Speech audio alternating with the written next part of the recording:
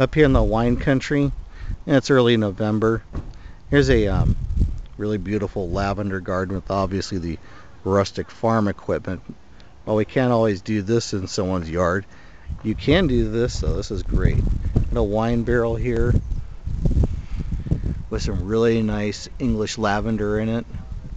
Yeah, one thing would be great is you could raise the soil line in there and have some herbs hanging over the top, or even a citrus tree in the middle. But just a simple wine barrel with some lavender in it here.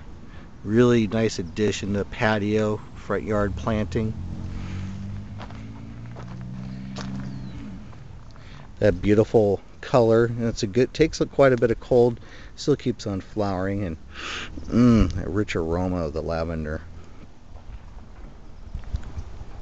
Wine barrels are usually about $30 to $35. Lavender plants, a 5 gallon, about 16. 1 gallon's about 4 or 5.